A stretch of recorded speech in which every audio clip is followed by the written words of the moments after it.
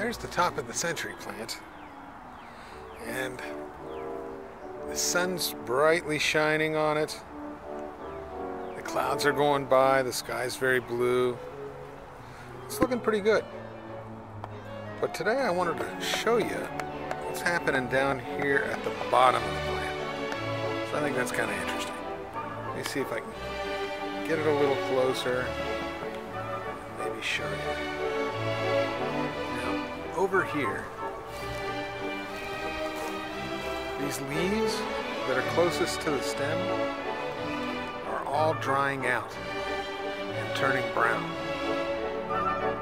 Just like those triangle-shaped sort of leaves that come off the stem all the way up the top.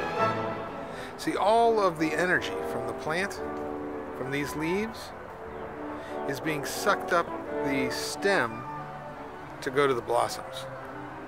Every bit of energy that this plant can muster is going towards those blossoms, because after it blooms, that's it.